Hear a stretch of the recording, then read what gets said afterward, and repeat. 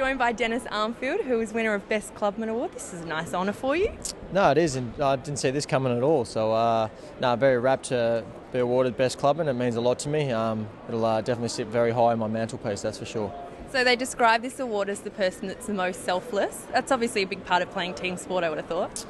Oh, definitely. It's probably the number one thing. That's why it's a team sport. But yeah, look, I take a lot of pride in doing things for myself and to make the team better, and then in the end make the team better in the end. So look, whatever we can do to hopefully win that ultimate prize of a premiership, I'll try to do anyway.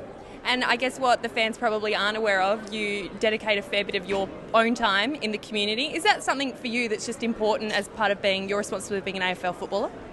Oh, look, it's important to me to promote, myself and the club as well. But look, I get a lot out of it. It really puts life in perspective when you get dropped for 1 week and you're sort of down in the dumps, and then you go and meet these young kids that are fighting for life, and it really just puts life in perspective and realises that it's not the be all or end all, and it just gets me up throughout the week as well. Congratulations on this, was a tremendous honour. No, thank you very much.